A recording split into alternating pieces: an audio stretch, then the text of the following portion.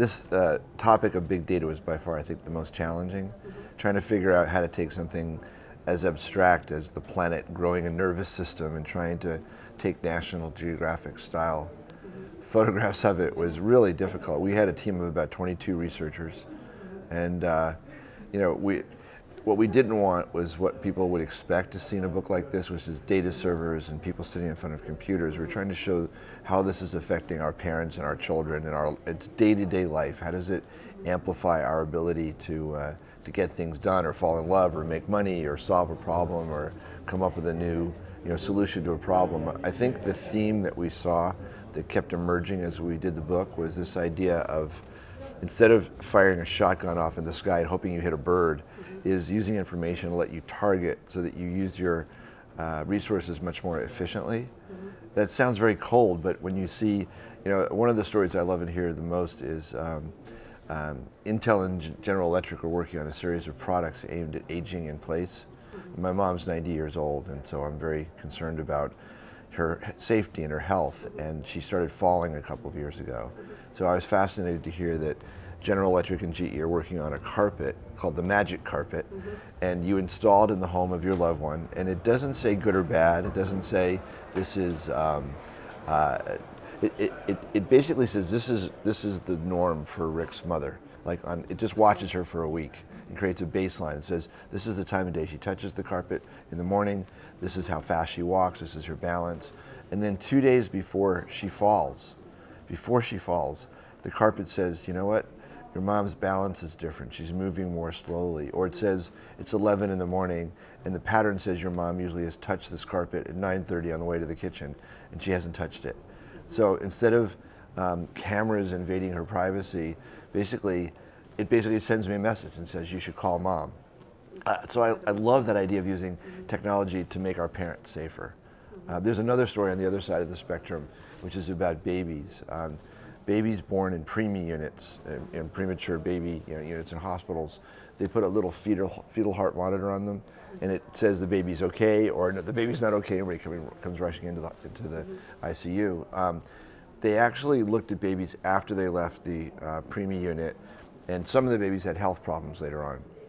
They went back to the data, and they found there was a pattern they could detect from the heartbeats that no one was paying any attention to, that could predict which babies were going to have health problems later and which babies were okay. And what was really interesting, it was the babies with the regular heartbeats that actually had the problems, which is, I know nothing about any of this, but as a journalist, I found that interesting. It turns out when you have a low-level infection, the heartbeat regulates. In babies, it's very, very erratic.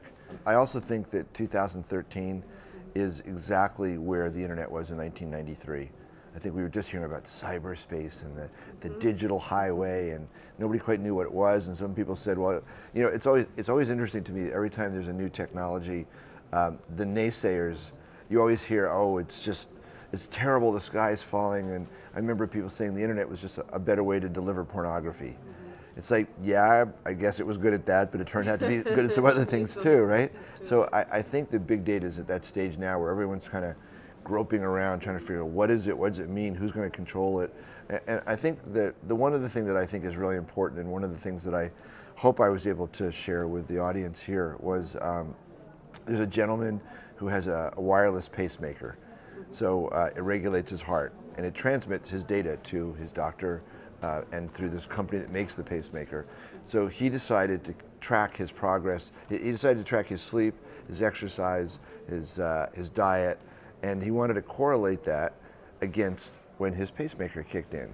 So he called the company that made the pacemaker and said, could I get 6 months of the data you've been collecting about my heart? And they said, sorry, so that's our proprietary data. And he said, wait a second, this is my heart. I want the data about my own heart. And they said, they won't give it to him.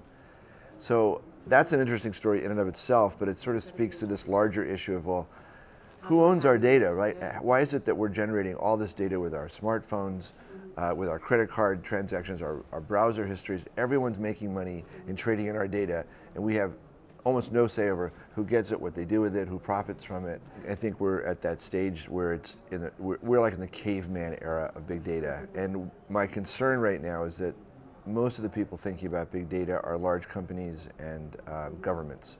Those who are already using it. Who see huge potential.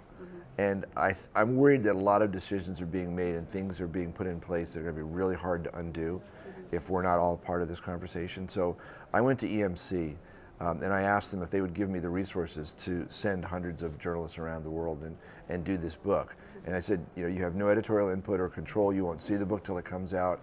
And to their credit, they said, just make it interesting.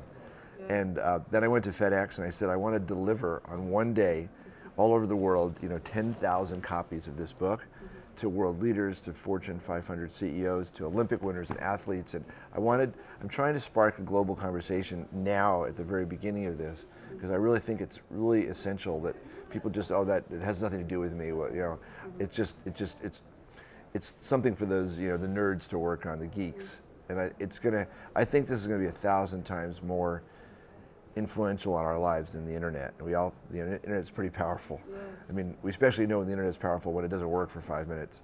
You know, we all have withdrawal symptoms. Literally about 18 months ago, it seemed like every conversation I was overhearing or having with people, this phrase big data kept cropping up.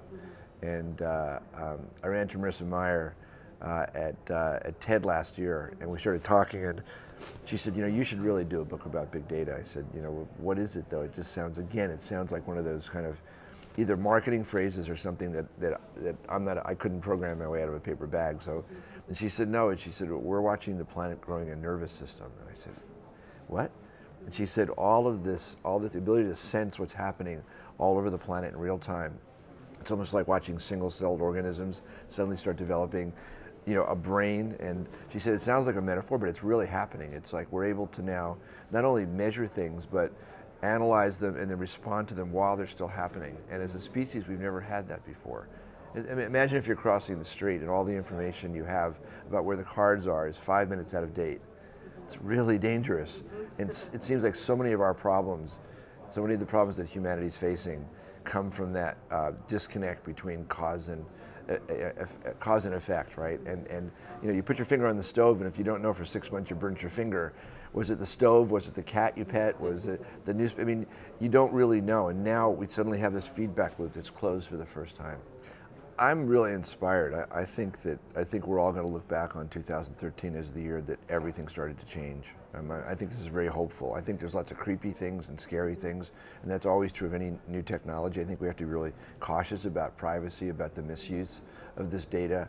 I've heard stories, and I don't know if they're, you know, urban myths or not, but I've heard that banks, at least in the United States, when you apply for a bank loan, will try to access your Facebook page, and if you listen to rap music, they will lower your credit score. It's like my 12-year-old daughter listens to rap music. What worries me is that there's some programmer somewhere who decided this was a clever thing to do to protect the bank, and there's no laws or regulations that control who's writing algorithms. Yet these are, you know, if you think about it, algorithms are like laws, right? But there's no elected officials. So I am concerned about that aspect of it, that things are being put in place that we don't even know about. I mean, if I get a bad credit rating, I can ask the credit bureau for a list of all the things that they believe that I've done that would make my credit rating go down. Oh, you didn't pay this credit card. I look at that, I don't even have that credit card. You've got somebody else, I can clear up my credit record. But when people are writing algorithms and no one knows what that thing does, all of a sudden it spits out a result, that frightens me. So that's the misuse of data. But I think for the most part, in health, there's a wonderful story. Francis Collins, who's the head of the National Institute for Health in the United States, was telling us at TED Med last year that large pharmaceutical companies invent cures for human diseases, and then when they get into clinical trials, they find that a tiny percentage of people are, instead of being cured by that, like 99% of the people would be cured, but 1% would be adversely affected or killed by it. So obviously they can never release that drug, even though they know 99% of the people have that illness would be cured or at least helped by it. Now, because of genetic sequencing and being able to basically sequence our DNA at increasingly lower and lower costs, they're going to very soon be able to figure out that you would be saved by this drug and I would be killed by it. That means suddenly, I mean, the drugs are there, they're sitting on the shelf, they're gathering dust. And I think, wow, just that's so exciting to think you can use data to suddenly, hopefully, help a tremendous number of people around the world with various, illnesses.